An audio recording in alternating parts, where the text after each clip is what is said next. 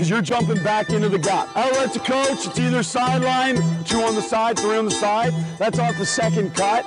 Leads the country in offensive rebound. Hey, Coach. Welcome to the Basketball Podcast. I'm your host, Chris Oliver. Let's share the game.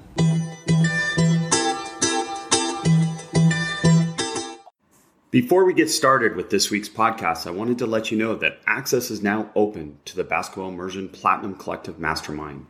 This is an exclusive, private, next-level coaching development program for a very specific coach. Go to basketballimmersion.com/platinum to learn more. Coach is really excited today to have Coach Gail Goestenkors with us. Coach G, former head coach at Duke in Texas, 75% winning percentage. I mean, the list goes on and on, Coach, but 4 Final Fours and a ton of success everywhere you have been. First off, welcome to the podcast. Well, thanks so much, Chris. I've really enjoyed listening to your podcast.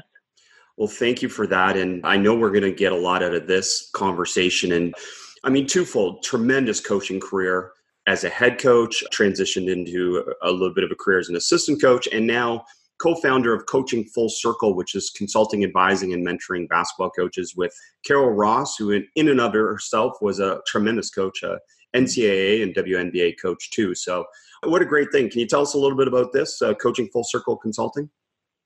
Yeah, our goal is just really what you said. We want to mentor coaches in any way, shape, or form that we can. And it's been very interesting and enlightening for us because, every coach needs a little bit something different. So, we've had some coaches that are first-year coaches that have played in the WNBA, coaches that have never been head coaches before.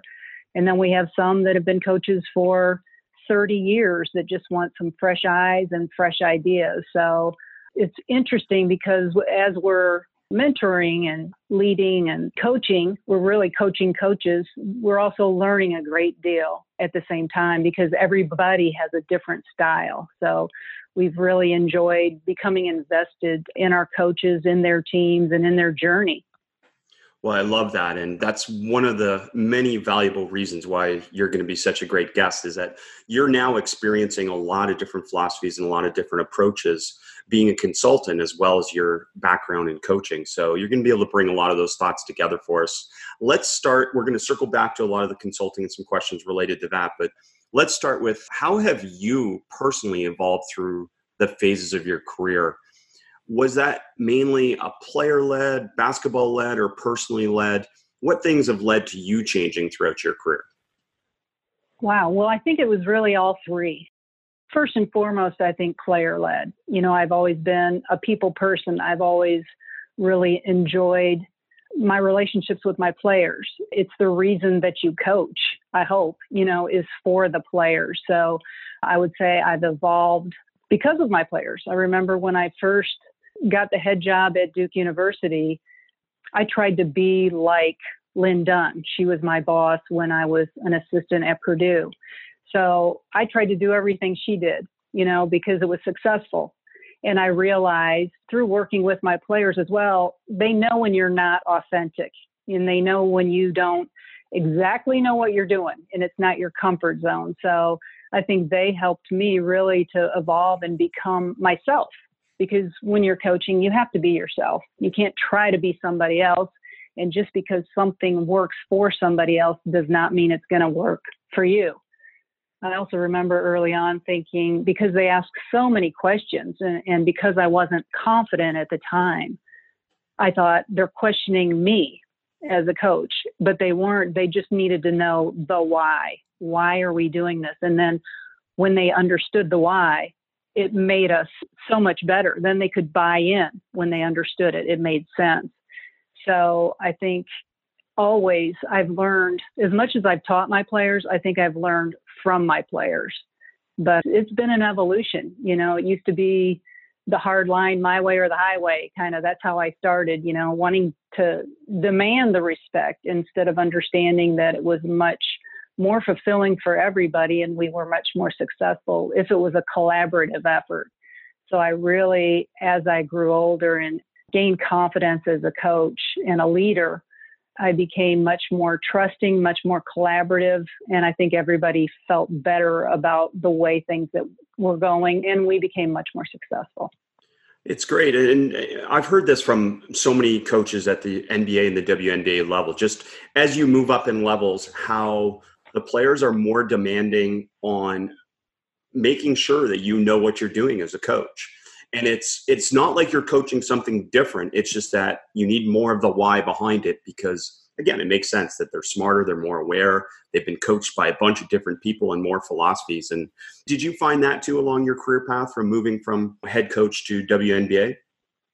Most definitely. I think I learned so much in the WNBA. I mean, those coaches, they're amazing. And, it's such a compact season that they have to teach and they have to scout so quickly and move through things. They've got back-to-backs and they're getting so much done in a matter of 6 months. So, I mean, it is a full out sprint when you're in the WNBA. But one thing that I did learn that was so helpful is, and this was with USA Basketball as well, serving on those Olympic staffs, it's those players, they're wise beyond their years. They've been in the grind, and the WNBA players and the Olympians, they all play overseas. So that's where I really came to understand. They knew more about player personnel than I could ever know. When you're playing all these teams from Australia and China, Japan, wherever it may be, they all knew those players because they play overseas in the off season. So they became the best scouts. We might know the plays, diagram the plays, but they knew all of the tendencies. So it really became a collaborative effort with those players because they helped me as a scout and as an assistant coach to know the best way really to attack certain players, certain teams, certain styles of play. So you have to really be willing to be a student, and be taught and learn. So when I went back to college, after I was coaching the Olympics, I was so much better. I included my players. And really, that's when I started having a player assigned to do scouting reports. Every player was going to do a scouting report with a coach. So instead of just your coaches regurgitating things to the players now would watch tape with the coach. They break down the opponent and they present the scouting report with that coach to the team. And I think that was such an advantage in so many ways. One, because we were spending one-on-one time with that player. Two, we were watching videotape, not of ourselves, but of our opponent. So it helped them to really learn to analyze the game. And then three, there was that sense of ownership. They were invested. And so it would get to the point where, we'd be in a game and say a three-point shooter hit a three, we'd have the player yelling at her teammates, "I told you guys she was a three-point shooter." So all of a sudden they started doing more of the coaching, which really helped. And again, above and beyond that, it's about, and coaches ask this all the time, how do we develop leaders? How do we develop better communicators? Well, you're putting them immediately in situations where they're going to be uncomfortable and they have to figure it out. And I love that part of it. And I've seen that in a number of programs, but maybe not to the extent that you're talking about. So can you dive into that a little bit more? How did you help the players become more comfortable with that? Because I imagine some of the freshmen especially would struggle with that concept. Yeah, and I never gave the freshmen one of the early games because I knew they'd be peeing their pants. So this was something that we worked up to, but we always had someone who'd done it before. Usually one of the seniors start off with the scouting reports so they could see how it was done. But there were some other ways that I love putting the players in front of the team throughout the season because I know it helps them in so many ways to just be able to gain confidence and have those leadership qualities. So some of the other things that I did to prepare them for the scouting, we did book reports. So that's another way. I love reading, and I think it can be so motivational for coaches and for players. And so I would assign each player a book depending on what I thought might help them. They had to read the book and we called it book reports, but it was basically just a short synopsis of the book report. And then they had to stand in front of the team, talk about the lessons that they took away from that book.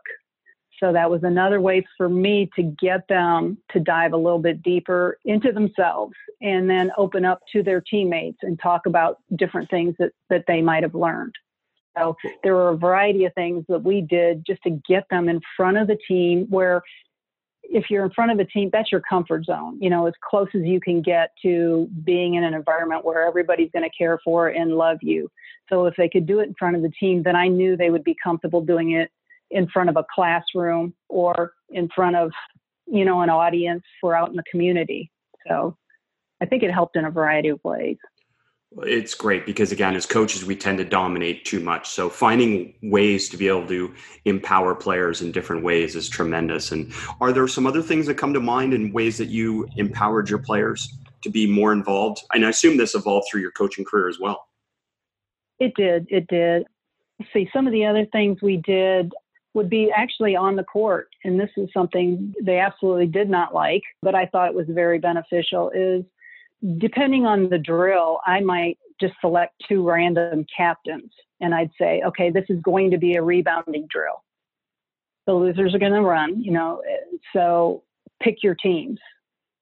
And then those 2 players had to pick the teams. We'd alternate. And now the next day I might say, okay, we're going to do a defensive drill.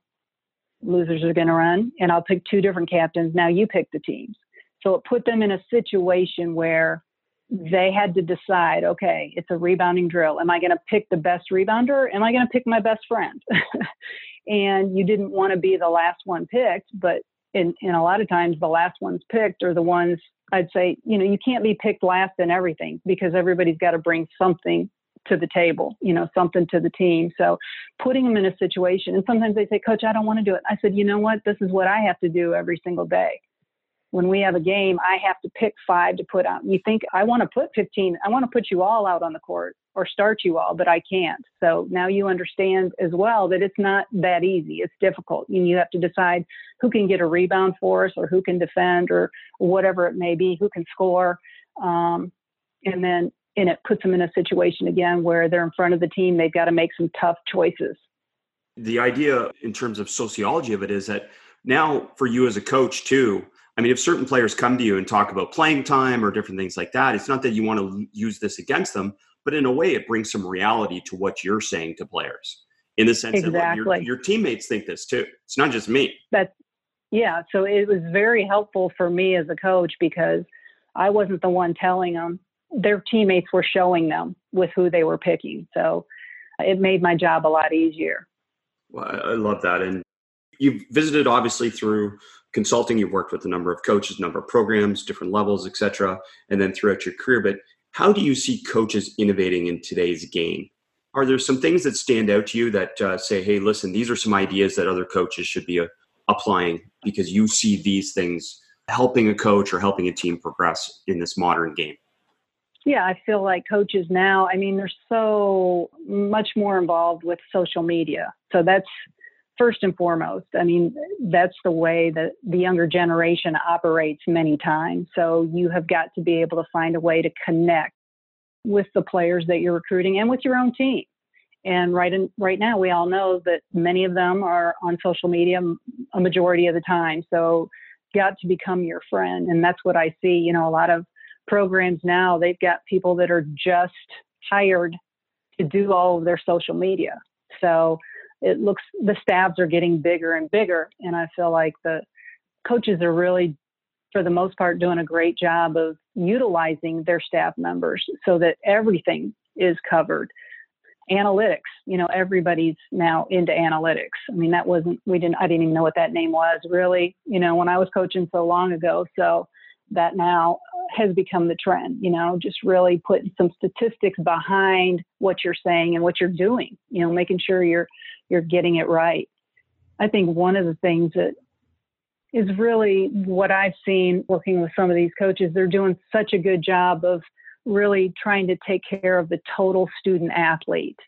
So, not only do they have their academic advisors, but now they've got sports psychologists that they can talk to, and we just didn't have those things available to us long ago. So I feel like they're really trying to tend and help the entire student athlete emotionally, physically, mentally, so that they're prepared not just for the moment, for the game, but for the rest of their lives. In terms of style of play then, or even practices, have you noticed a difference in practices that, from program to program, obviously there's differences, but just in general, we've talked about how you communicate to players, that it's a different era, it's a different generation, but also we're more sensitive and more aware of what we're saying. And social media has brought a lot of that to light as well. Do you find coaches are different in practice nowadays? Well, it's hard to say. I've seen so many practices, not just through my consulting, but when I worked for 4 years with ESPN, and I probably saw over 200 practices during that time. So it was very beneficial because I saw so many different styles. And I was able to see, not one style fits everyone, and you can be effective with many different styles. So I think that was really good for me to see. I think one thing, now that we have in college, you've got the time restrictions on how many hours you can practice a week. So it's really forced coaches to become more effective and more efficient with their time and with the student athlete's time. So I think that's the biggest thing I've noticed, is that there's not as much dead time. There's not as much lag time. It's like, all right, we're in, let's get after it. We've got 2 hours, let's get it done, and they're very effective. And I think also they become much more positive, because we've had some situations where players have come forward and said that there was verbal abuse or, whatever you may have. So it's like, you really have to make sure you stay positive. You can get your message across.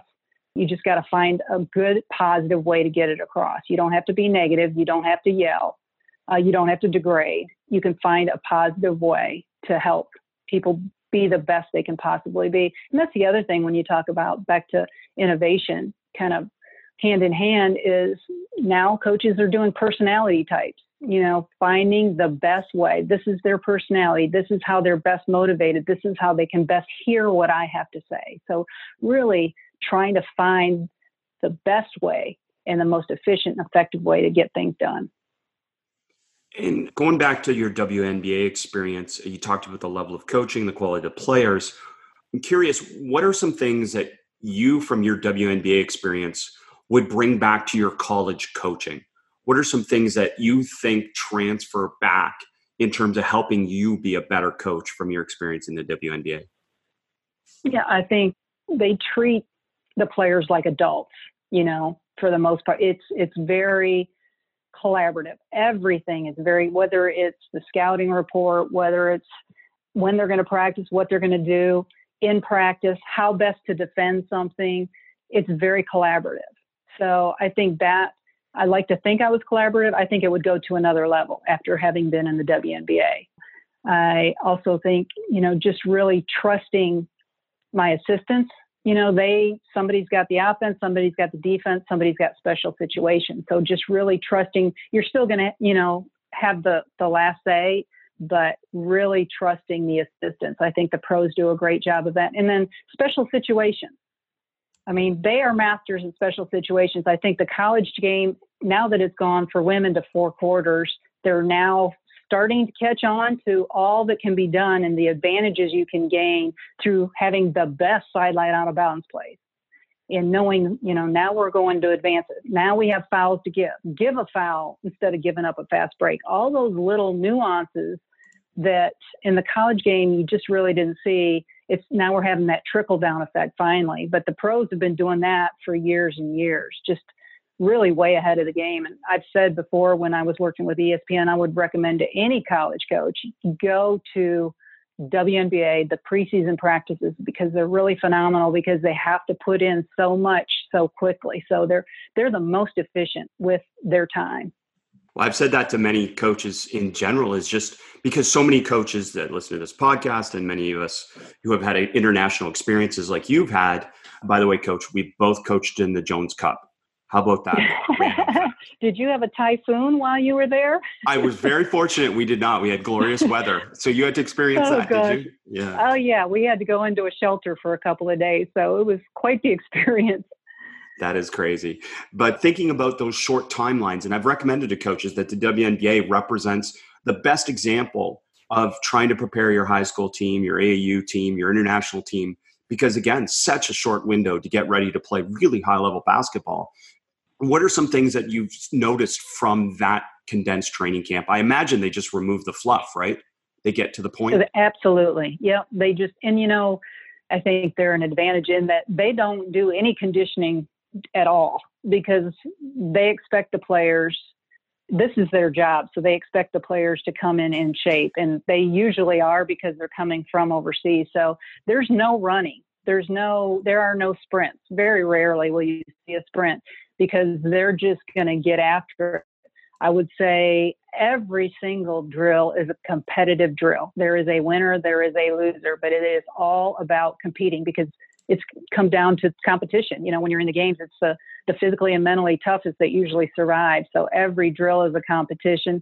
They do a tremendous job with special situations, and that's something, even the one thing that I did that I really thought was beneficial is, and I recommend to the coaches we work with, is we would treat every time there was a water break, we timed it. It was a 30-second water break. We treated it like a timeout. When they came out of that 30-second water break, then we were running a special situation because not only do the players need to work on special situations, so do the coaches. So it would be a random special situation where one of my assistants might say, okay, your team's down one, with 20 seconds left, one timeout. Just little things to keep me on my toes as a coach, but also, have our players prepared. I love it because, again, it follows what I talk about a lot, which is creating some randomness to practice, which is how the game is. Like, special situations don't evolve in these scripted manners like a lot of drills that we try and simulate them. These present more random. Hey, listen, you're just off of this situation here. Now we got this situation. Let's go. And I love that. So have you tried that? Absolutely. Yeah. And sometimes we'll have the players just be the coaches. So the players have to decide how are they going to defend this last play and what offense are they going to run. So it's, again, putting players in situations where they're the decision makers. I think that's so vital. The other thing you brought up, which this may not be a popular opinion, but Division I men's and women's basketball players that I've seen are the most conditioned people on the planet. For what reason, I sometimes don't understand, because I think about all that time that we invest in conditioning and think about, okay, would we not benefit the player more to just get them more skilled and more able to make decisions? Because skill trumps just about everything. And how conditioned do you need to be to play a 40-minute game with, again, you would know the number of stoppages in play, but a lot of stoppages in play. So there's this over-exaggeration, I feel, of conditioning. Have you noticed that, or am I off base? I'm with you 100%.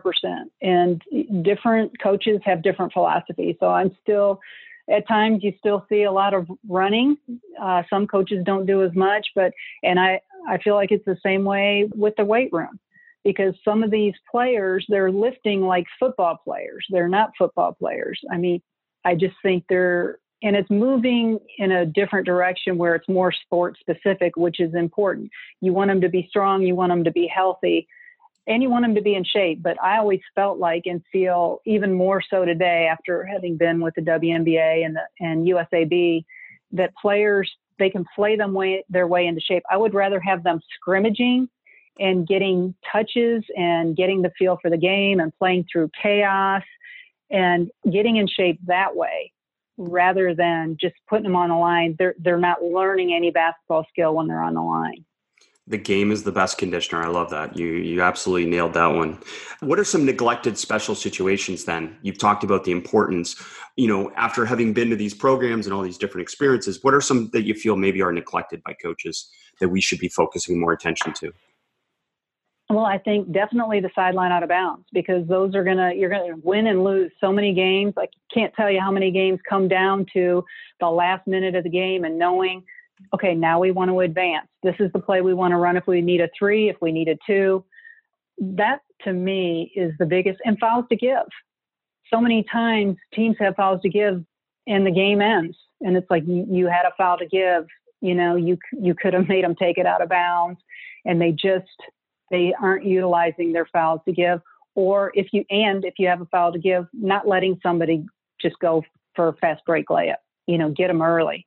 So those are probably the top things in my mind that I've seen over and over again. And I think coaches are definitely getting better. It took a couple of years. I think this is going to be the third year that we've had the 4 quarters, but it still has a ways to go. To me, that's why you need to do it several times a day in every single practice, because it's not just about the players. The players all have to be on the same page, but the coaching staff has to be thinking, okay, what do we have? How many fouls to give? They've got to be clear. They've got to be concise with the players and know what the game plan is. And you've got to practice that. That doesn't just happen in a game. It happens in practice. Yeah, it's good stuff. And again, it just brings such awareness to it. And just to clarify for coaches, I mean, the NCAA women's game advances the ball under 1 minute, right, Coach? Correct. And then obviously all your FIBA experiences, they advance in under 2 minutes. But the NCAA men's game hasn't gone to this yet. And I don't think any high school federation in the U.S. has. But basically everywhere else in the world, these sideline out of bounds plays and advancing the ball are so important. And, I definitely see so much of that.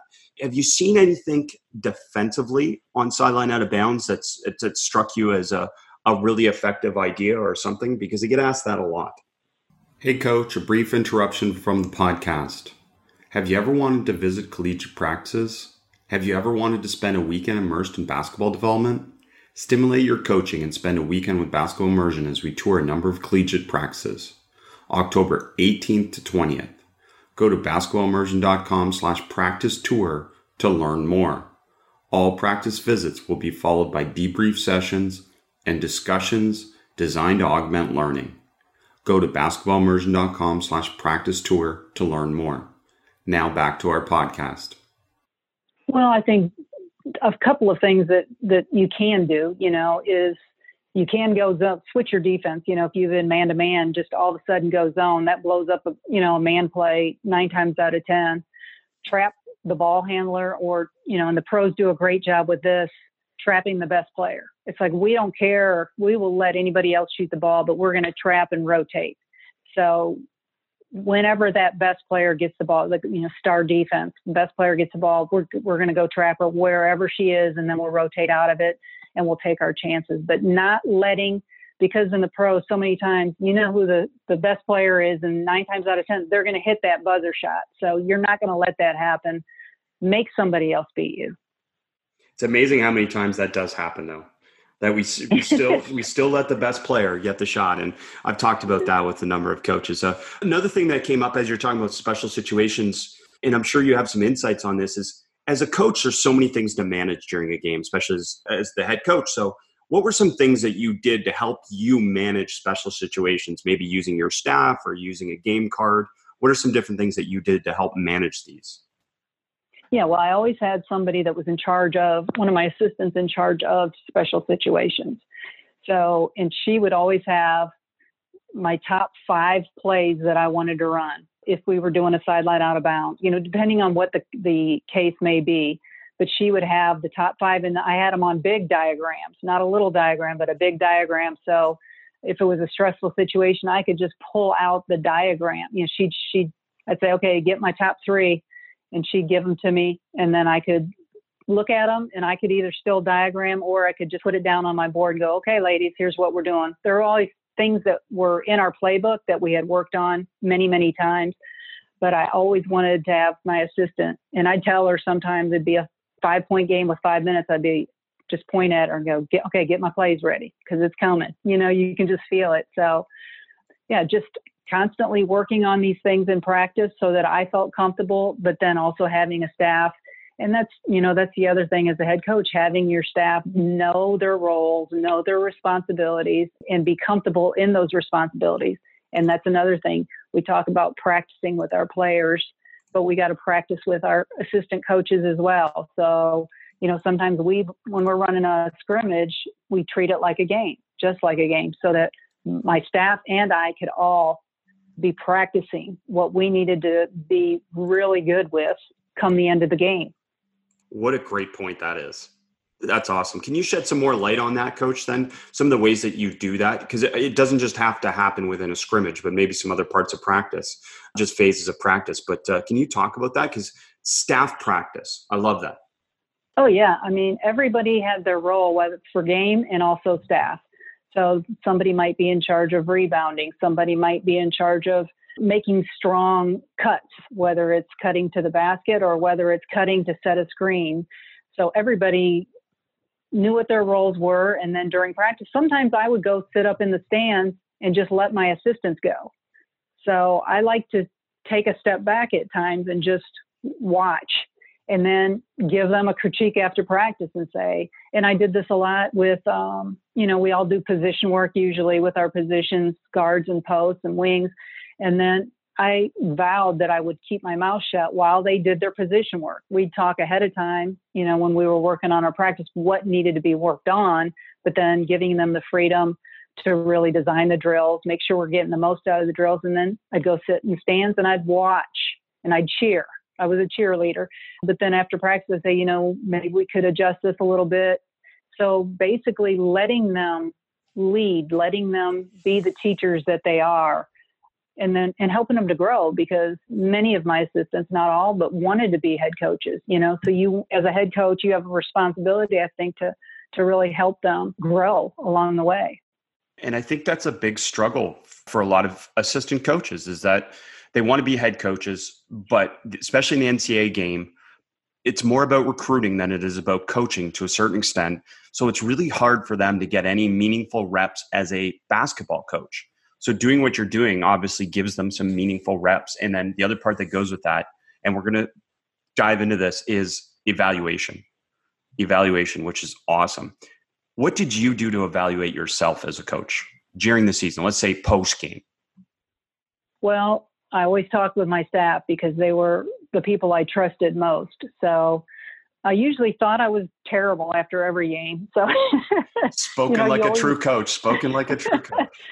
There's one play you wish you would have changed this or that, or a defensive stop that you didn't get, just different things. But I would always ask my staff, okay, what do you think? Should I have made this call here? Is there something else we could have done? What about this substitution? So I needed feedback from the people that I trusted, which were my assistants. So, and there were many times when I would tell my team after a loss, I might say, y'all didn't do great, but I didn't do great either. I made mistakes. So we'll all get better, just taking responsibility. But then without fail, I could not sleep at night, win or lose, until I watched the video again. So I had what my assistants felt, right after the game, but I had to go through, break down the video just to feel better, knowing what I needed to work on as a coach, what we needed to work on as a staff and as a team. So first I would go to the people I trusted, and then I would reevaluate by watching tape, because we all know tape doesn't lie. And have you, so for players then, what's the evaluation process? Like, how do you help them individually? Because I think as coaches, we tend to focus on evaluation post-game more from a group team perspective. And inevitably, we always say it's not about outcome, but inevitably outcome influences it. But what are some things individually that you do to help players post-game in terms of evaluation? Well, we always did tape. Even before every practice, I would break down the tape of the practice before. So, and then I would always have, this is as a team, I would always have plays of excellence and plays for improvement. So that's how we always started practice. After we have, our team meeting, and we might do a book report and some other things, then we would, okay, now let's go watch some video. And it would always be, I always made no more than 10 minutes, usually 5, because, the attention span, and we're ready to get after it. And I always started with plays for improvement, because I always wanted to end on a positive note, plays of excellence. So we would go out onto that court knowing, okay, these are things we didn't do as well as we wanted to. Here's some great things we did. And now it's going to be reflected in our practice, things that we need to work on. But then individually, a couple of things. One, we had players that were assigned to several different players. So we'd have academic teams. So one of my assistants might be in charge of 3 players academically. Okay. They would not be the same 3 that she might be in charge of if she was in charge of the point guards. So they were getting touches basically with all my different staff members. But what we did a lot, more than individual, if somebody was struggling, or wants the individual attention, we would do individual video. But a lot of times we break them down into, okay, your academic teams, you're actually going to watch video today. Or by position work, you're going to guards, you're going to go with one of my coaches, posts, you're going to go with another coach, wings, you're going to go with another. So we would break them down into groups many times of 3 or 4 so they could watch their position. So they'd have the team as a whole, things they were doing well, things they needed to work on. And then as groups, a lot of times we'd have the breakout groups where they'd go. That was at a different time. And then individually, if they needed it and when they needed it. I tended to meet more with my point guards because I was a point guard, because they needed to be the coach on the floor. So there were many times when I would just take the point guards because I wanted to watch video with them because I wanted them to see what I was seeing. Let's shift a little bit, because I mean, you're such a valuable resource with all these experiences. And, you know, having said you've watched so many practices, you participated in so many practices. So maybe as a reflective exercise, what are some styles or things that technically or tactically stand out for you that you can share with coaches that might be best practices for coaches, in your opinion, of things that you see that would be, hey, if I went back and I was the head coach of a team right now, I would do this because I saw this and this was awesome. Are there some things that stand out to you that technically and tactically, maybe, you know, how you defend ball screen or different plays or different actions, things that have really stood out? I would say that I would definitely, we were up tempo. I was an up tempo coach, but I think I would take it into another gear and just run a lot of drag screens, double drags. I love the step up screens, just constantly in attack mode, primary break, secondary break, and then allow the players to play more. I had a lot of sets, which worked for us, but going back now, I would prefer to just teach the players how to play the game and then let them play the game. That's when it's the most fun. That's when it's the most exciting. And I think that's when you can get the most out of your players. Now, I'm still going to take advantage of mismatches. You know, you're going to have your sets when you want to get somebody in foul trouble or you've got a big mismatch and you know you can take advantage of it. But generally speaking, a lot of the early stuff that the pros do, the drags, double drags, step ups, those are the keys. The pin down screens. It doesn't take a genius. You know, sometimes we make the game so complicated and it's really not that hard. If you set 1 or 2 good screens, you're going to get a great shot. If you set it up, set it and use it. So really just other than spacing and attacking, I think offensively, I'd really look to kick it up a notch like the pros do. I always like changing defense, and I think I would still like to do that. The pros, you don't see much zone at all because they have defensive 3 seconds. They don't have that in college, so I'm a fan of switching things up. Every timeout, every free throw, I like to switch things up. I would probably do more trapping, and I think I would attack more defensively. And by that, I mean I would do what the pros do, and that, you know, you have your star defense. If there's somebody really good, I'm just going to go get them. I'm just going to go trap them. And then I'm going to really work on our rotations. So I think they do the best job of really clogging up too. You know, you see that a lot when people are driving, you know, they show and go. And I think they do a great job with that. So just some different minor things, but I think it could make a big difference. Coach, let's talk. There's a lot of young coaches that listen to this podcast. What's some of the best advice you can give young coaches at this point, being a consultant, but also being a mentor and being someone who's obviously had an incredibly successful coaching career? Well, I guess I would say first and foremost, you know who you are, you know, develop a mission statement, who you are and what you stand for. And then always go back to that mission statement, because sometimes we get lost along the way, you know, either with a big recruit that you want to sign, or, you know, you see some success or some failure, and you forgot really who you are and what you stand for. So I think that's probably the first and most important thing I would say. And then I would say, you know, think about, write down, verbalize your short and your long-term goals, you know, so this is who I am and this is what I want to accomplish. You know, what does success mean to you? Is it the scoreboard or is it more than that? And really have a heart-to-heart with yourself and with others, you know, that you trust.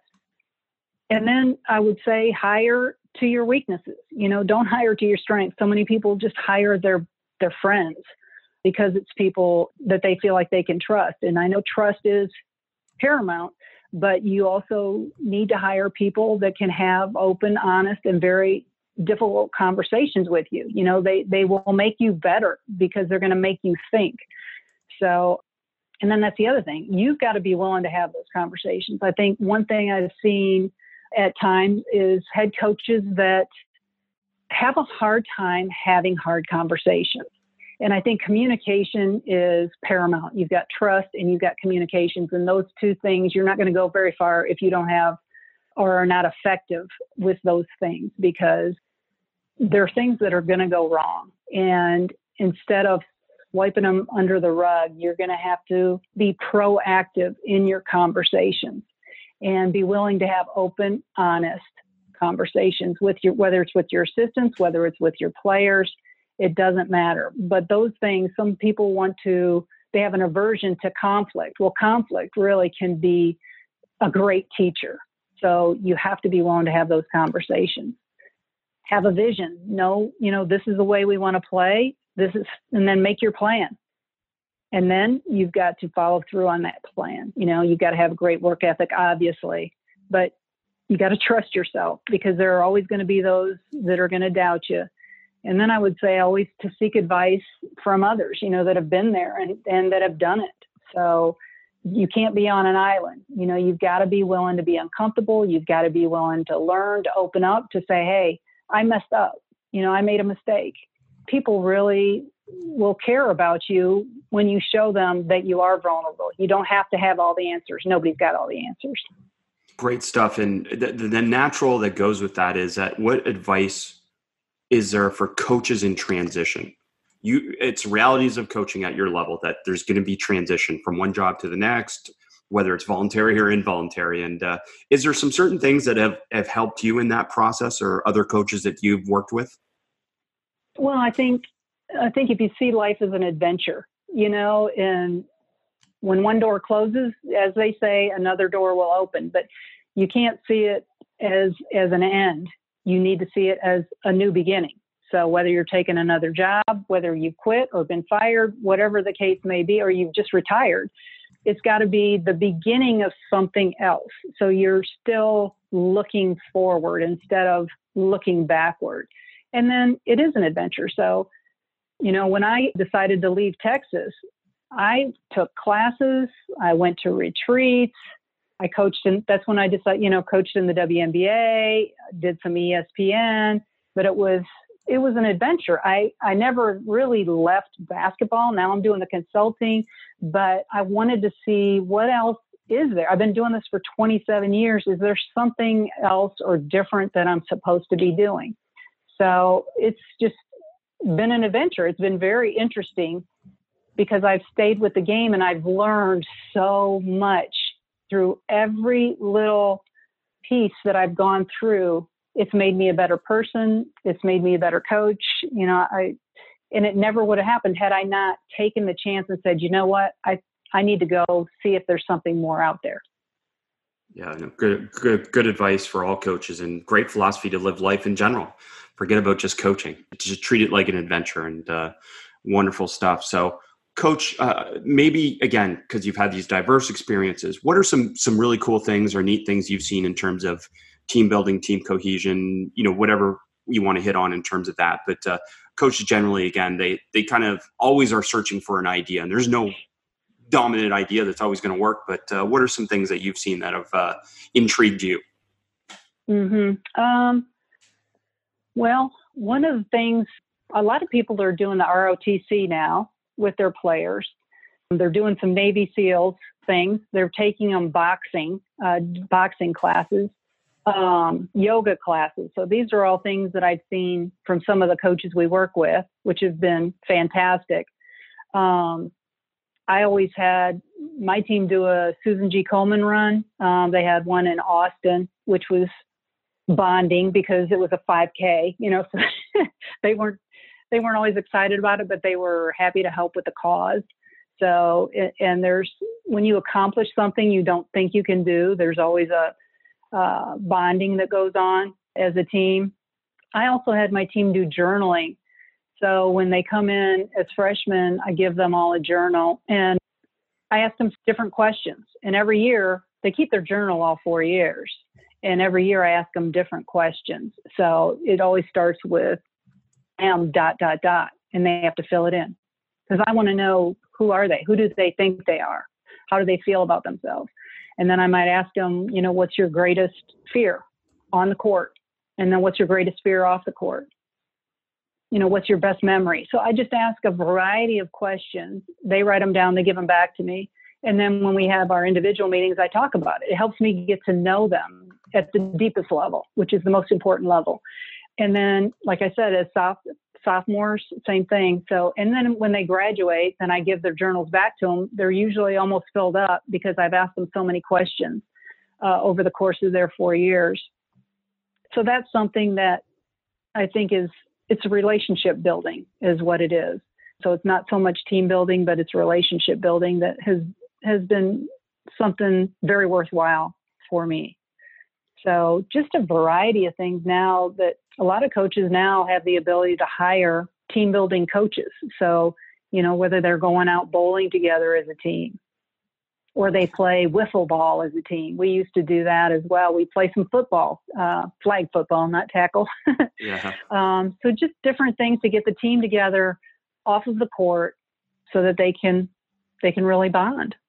I want to dive into that journaling thing a little bit because my wife is big into journaling. My 6 and 8-year-old daughters journal for whatever level they can at this point. And there's tons of research behind it. That a great way to manage stress. But I think what you're talking about in particular there is like this old quote that if we don't write things down, we miss the patterns. And I'm curious with the journaling part of it, it's a reflective exercise. It's an analytic exercise, but are you actively involved in that? Are you looking at their journals or is it personal, private? I am. Okay. So you're involved in this No, process. they know. Yeah. Yes. They know from the get-go that they're going to hand them back to me. I'm going to look through them and then we're going to meet, just individually. And we're just going to talk about life, nothing about basketball, just about life. But the journal is going to guide me in direction so that we can expand more on what they're saying, what they're thinking, and what they're feeling. And the follow-up with that then is, do you find that they become more open the longer they're with you? Is that generally the pattern that it goes, or is it absolutely? And are there some things to speed up that process that you've found successful to get them to open up? I think it's just being a good listener, which is something, fortunately, I think I've always been, is because I want to find out what makes people tick. So if you ask good questions and if you keep your mouth shut, you'll find out a great deal about what's in somebody's heart, mind, and soul. So I think there's nothing that speeds it along, but letting them, you might have to guide it, to open things up. But the more they talk, the more comfortable they get. It can be really a beautiful thing, most meaningful thing probably for me when I reflect. You talked about reflecting on my coaching career. It wasn't about the wins, and most coaches say that, it wasn't about any of that. It was really about your relationships with your players. But you have to take the time to really get to know the players, and it takes time, and one of the things I say now to the coaches we're working with, you have to re-recruit your players daily, because I think it's gotten to the point sometimes where people are so busy recruiting that they forget once they come on campus, you're the caretaker for them. You're their parents away from home. And I think so much growth happens from the age of 18 to 22. So it's a very fragile time for them. They're learning to be strong, independent, hopefully strong, independent, confident people. And if you have a teeny tiny little role in making that happen, helping that to happen, not making it, but helping it to happen, that's priceless. Well, I'm so glad you brought this out, because I think, again, this is something like even though there's research, there's evidence, like meditation is one of the most powerful things we can do on a daily basis. Journaling is another thing, tons of evidence and tons of research. And it may not be something that we consider valuable to spend our time on. But I think about this in the sense that it's really hard to get most people that age group, high school, college level, to open up and have conversation. So what you're doing is stimulating questions and conversations, and they're probably sharing more than they would in a one-on-one conversation. And got to be incredibly beneficial for you to be able to have insights in towards coaching them. Absolutely. Everybody is motivated differently. So until you know somebody's hopes, dreams, and fears, you can't properly motivate them. You've got to be able to speak and teach in a way that they can hear. It's tremendous. I hope coaches really go in and investigate that. And such a valuable thing, if you're not doing it, to have your players journal on a daily basis. Coach, let's talk about some of the lessons that you've learned along the way that you can help share with coaches to help them improve and develop and move on in their careers. Well, I've learned so many, it's hard to put in, of course, to be brief, but I will try. I guess just that everyone is a student, and everyone is a teacher. So just because you're the head coach, you're also a student. And some of your greatest lessons can come from your players or your staff or anyone else you meet along the way. So everyone's a student, everybody is a teacher, and you've got to enjoy the journey. Basketball can be such a coaching in general can be very stressful. So it's like, enjoy the journey, because you never know when it'll end. And that help everyone wants to be needed. They want to feel needed. So try to help everyone feel needed, from your star to the last person on the bench. If you can help them to feel needed, that is a great gift. And then I would say, be open to any suggestions, to be open to ideas, be open to listening to your players, be hungry, be adaptable. And remember, it's all about relationships. I mean, that's why you're there. Find the best way to communicate in a way that can be heard. Expect the best from everyone. See the good, correct the bad, stay open. Everybody's got their own story. You need to hear it. You need to respect it. Every day is a gift, and just be grateful that you have the opportunity to coach young people and to do something that you're passionate about and you love, and just remember all the gifts that the game has given you. Well, I'm grateful for you for coming on and sharing so many of these ideas and a lot of practical, actionable things. That's tremendous. I know you're going to get some people inquiring, and let's cover it again. Where can they find you on social media? Where they find you in terms of consulting right now? If someone want to work with you, or someone want to reach out and find out more information. Probably the best is just to IM me directly, which is at Gail Goes 10. Perfect. And then I'll get it to my Coaching Full Circle. That's awesome. Coaching Full Circle, and Coach G, thank you so much. Wonderful to have you on here. And we look forward to following your journey along this path that you're on now as well. Thanks so much, Chris. Take care. To find out more about Coach and all we spoke about today, please take a look at the show notes for today's episode. I love to share the game and have basketball coaching conversations, so connect with me on social media. You can find all my social media information and all your membership, clinic, and consulting needs at basketballimmersion.com. That concludes today's episode. I know there are so many podcasts out there. Thank you for taking the time to listen to the Basketball Podcast with me, your host, Chris Oliver. Please subscribe and share the podcast with your friends and colleagues so that we can keep bringing you the best of what's out there and share the game.